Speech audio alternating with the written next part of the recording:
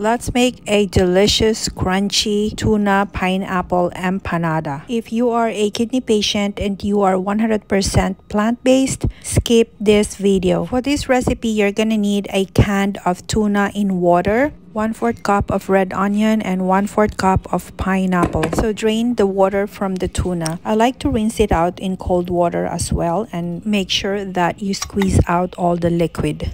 Mix the tuna with the pineapple and the red onion, add some ground pepper, and season it according to your taste. So if you have watched the vegetable empanada that I made, I'm using Dave's Killer bread as my dough. I removed the edges. One thing that I forgot to share was I warmed up the bread for at least 25 seconds so that it's easier to flatten using a rolling pin. Bake at 400 degrees for 25 minutes. Enjoy while it's hot and don't forget to love your kidneys.